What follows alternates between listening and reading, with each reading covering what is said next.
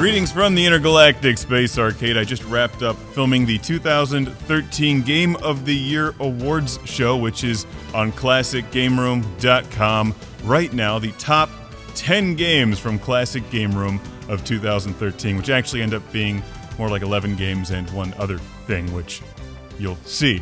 And I'll give you a hint what some of them aren't. Name that game for the Atari 2600. Blade Force for the Panasonic 3DO, which is really cool. Let's see, we have Steel Battalion for the Xbox here, which is the heaviest thing ever.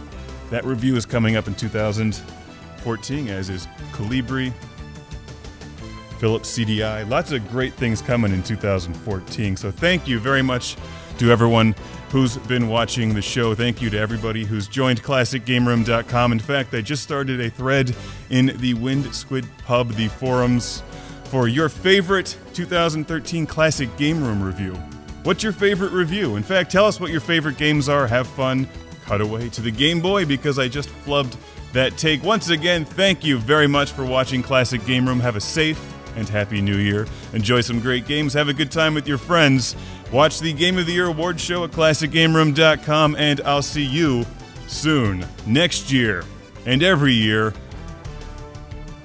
until 2084, when it's going to be a struggle fighting those robots, but it'll be fun going for a high score. See you then.